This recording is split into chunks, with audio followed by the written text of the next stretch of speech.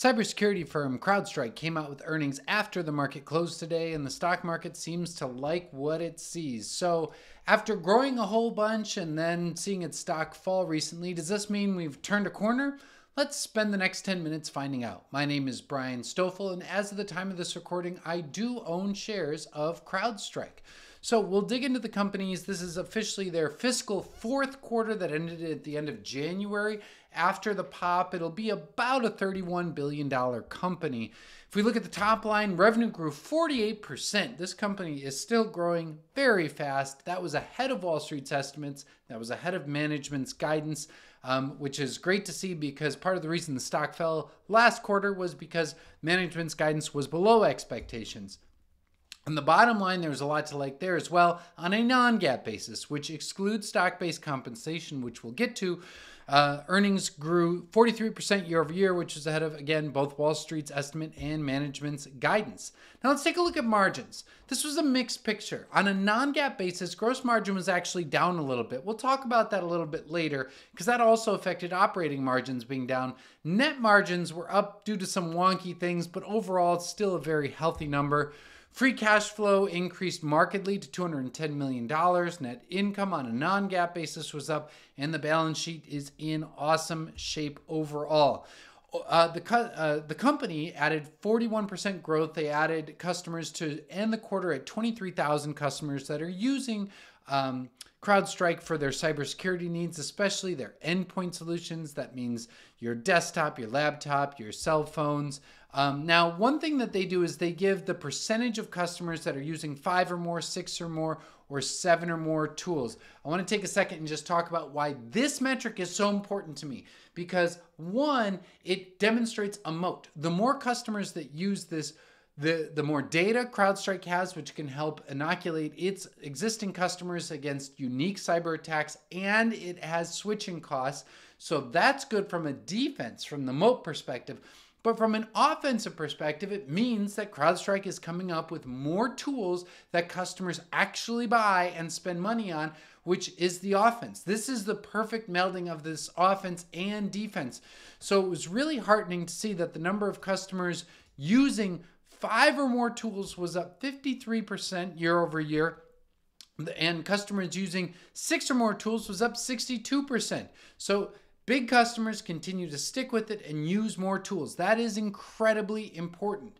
Now, the company on a non-GAAP basis continues to see operating leverage kick in. There wasn't as much of a kick from the last fiscal year to this fiscal year. That said, 16% operating margin on a non-GAAP basis.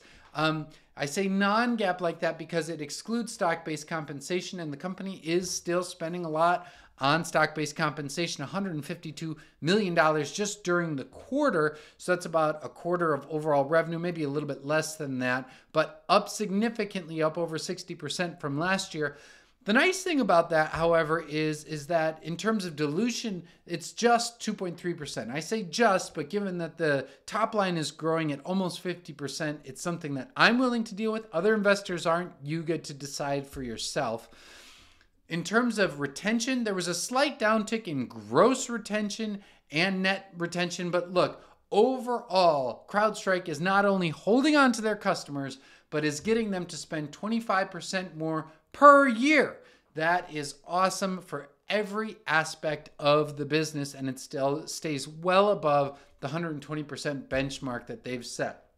Now, I haven't had a chance to listen to the conference call. I wanted to get this video out as soon as possible. So all I know right at this point is that management is calling at a midpoint for revenue to grow 39%. That is ahead of Wall Street's expectations. And we know that this company usually under promises and over delivers. So I wouldn't be surprised to see that number be higher.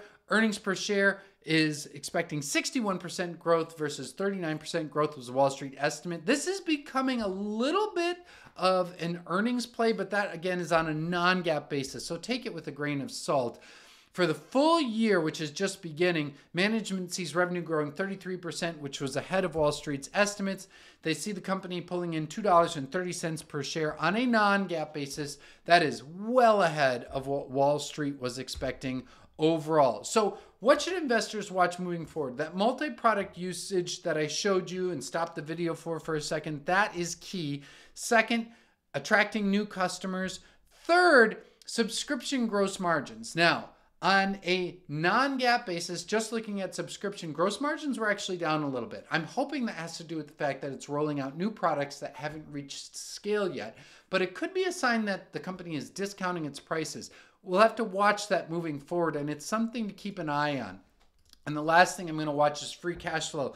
The company's free cash flow margin for this quarter was over 30%. There's not much room for that to grow, but it's still a very healthy number. The moat is definitely widening, and the thesis is very much on track for owning this company.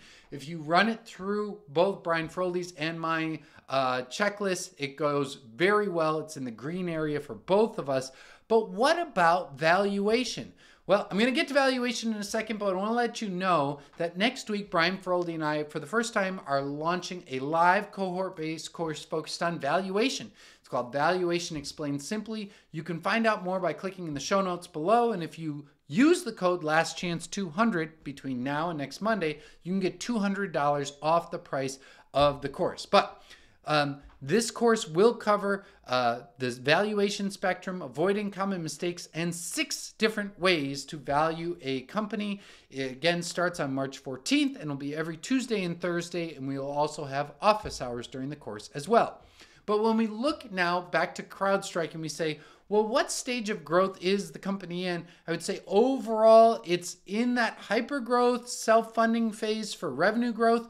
But in terms of free cash flow, it's actually in that operating leverage. We'll play the middle of those two and say it's in the self-funding stage, which means that it is optimized for gross profit. Pretty much everything else on a non-GAAP basis, it is not optimized for, but it is at least positive on a non-GAAP basis, which means we have some metrics we can look at, but not a ton. On a price to sales ratio, it's trading for about 14 times sales. That's high on an absolute basis, low versus where the company has been in its short public life.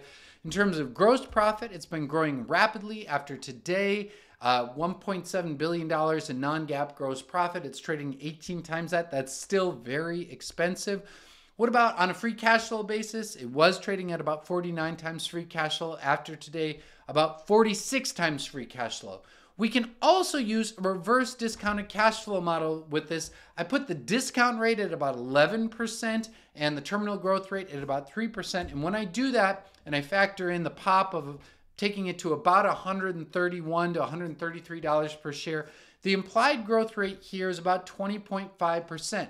Is that reasonable? Is it not reasonable? Well, look, free cash flow margin is probably not going to expand too much more from where we're at. So basically what we're saying is can CrowdStrike grow at about 20% over the next decade? That's a high bar, but it's a bar that's certainly possible. Is that an expensive price tag? Sure. But is it one that CrowdStrike could meet? I believe it could.